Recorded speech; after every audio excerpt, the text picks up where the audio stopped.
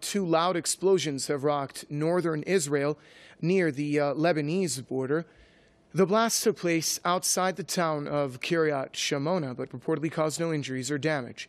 Tel Aviv has blamed the explosions on two Katyusha rockets launched from southern Lebanon. Meanwhile, the Israeli army says it has fired at least 24 tank shells targeting several border towns in Lebanon, including Kfar Shouba and Rashia.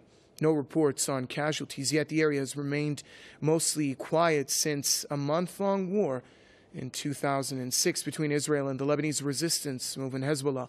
But there's been sporadic rocket firing from Lebanon carried out by al-Qaeda-linked groups, including the Abdullah Azam brigades.